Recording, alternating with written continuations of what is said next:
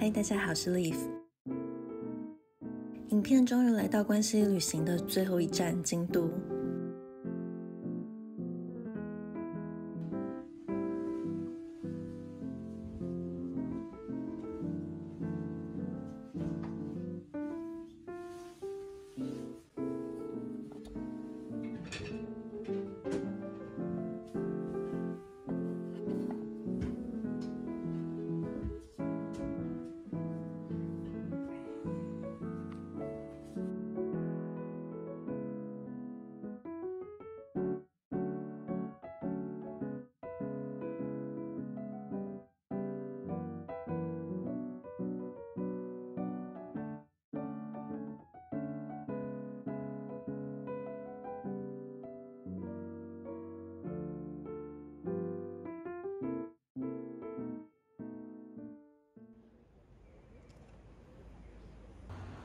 整理好行李后，搭了公车来到了八幡神社。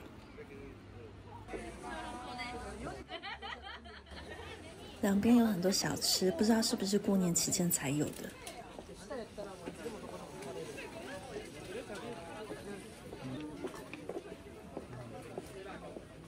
晚上点了灯之后的气氛很好。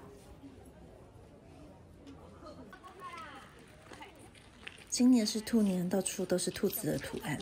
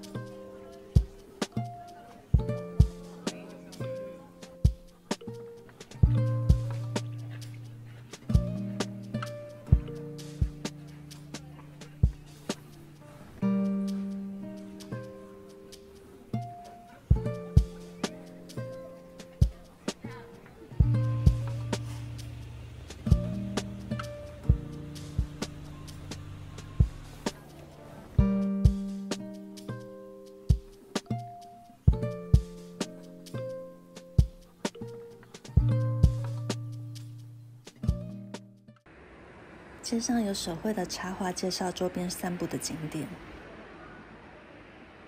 连铁门上的插画都很可爱。这间是京都纸园玉好烧的名店，远远就被这颗大汤圆吸引进来。原来是五季艺妓们在年末时期会收到的礼物福玉，里面装有各种吉祥物。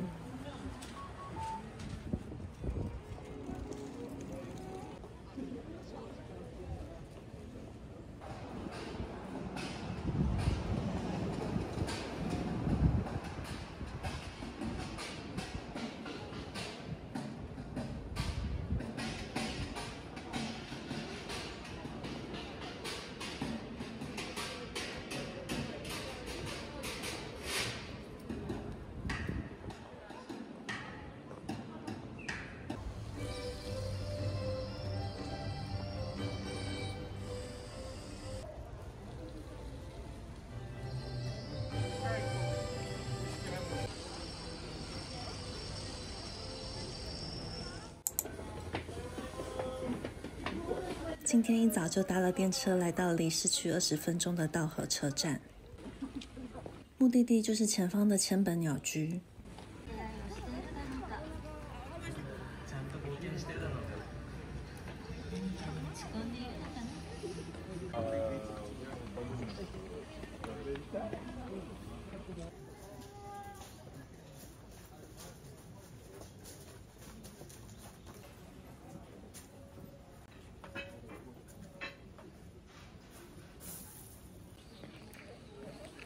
从这里开始就是千本鸟居的入口。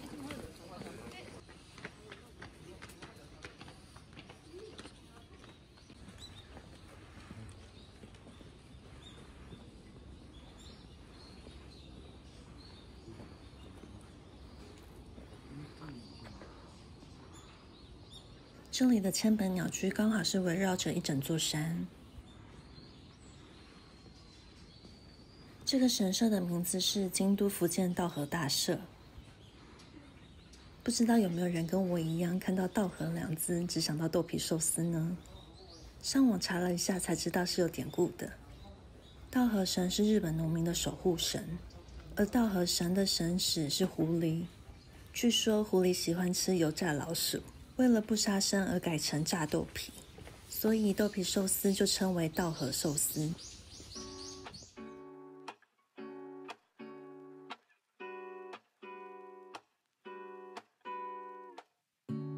Lazy Sunday mornings, hiding under covers. I don't mind staying in with you.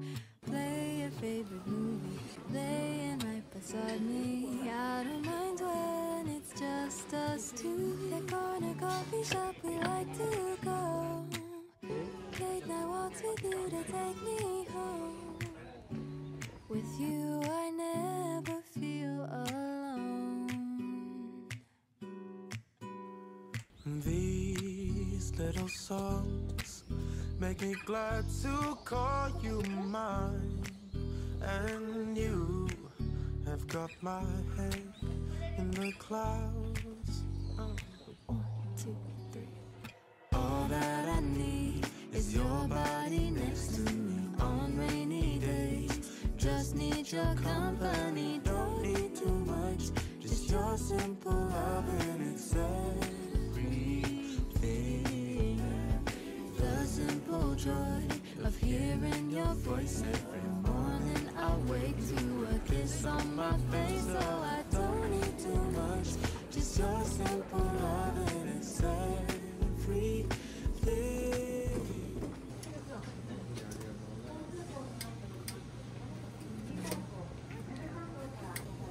線で、はい、900円。はい。おはようございます。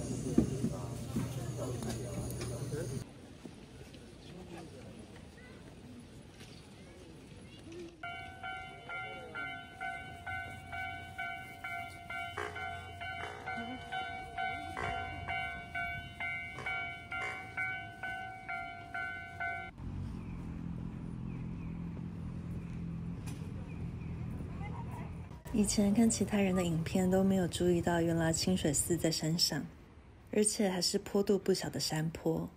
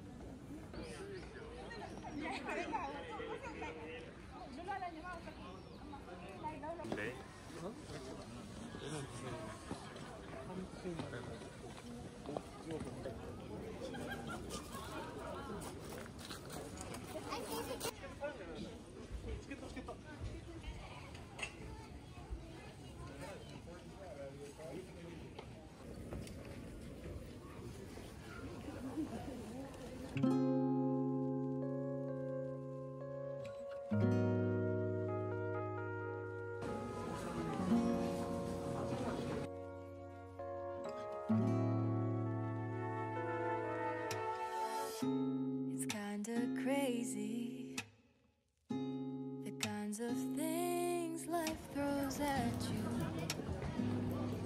I never knew I'd feel so safe in your arms. Now you're all I need. It wasn't long before I knew that I fell for you and you had my heart. As fast as the seasons change, my heart was stolen. Parts of me that were broken found love. And no amount of distance can change how I'm feeling, 'cause I know this is real. I'm so happy that you're mine.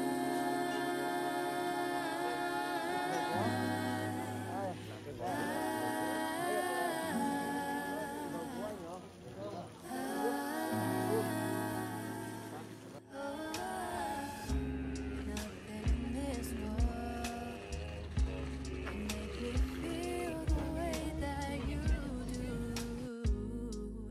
Feels like I'm dancing on moonlight. Of all the stars at night, none of them can shine. 建议大家可以的话，真的早点出门，比较可以享受宁静的氛围。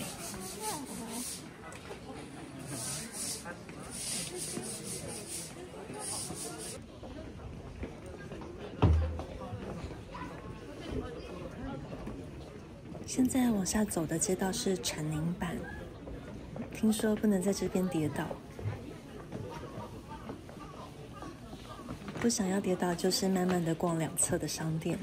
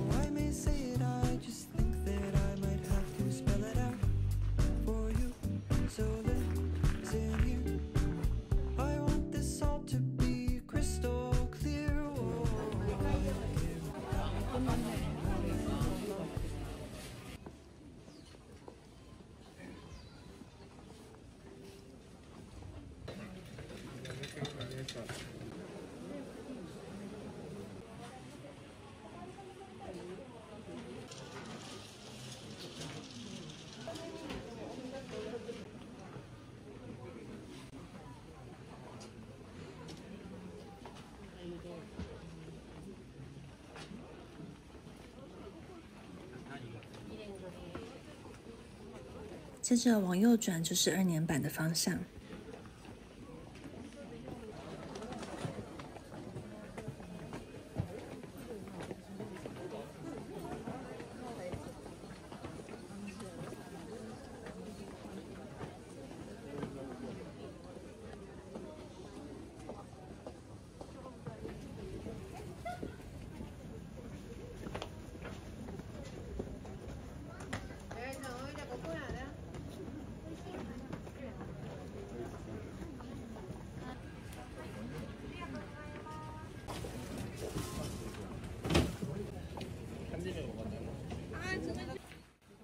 看到很多人在跟这栋建筑拍照，原来是我存在手机很久一直想来的星巴克，差一点就跟他错过了。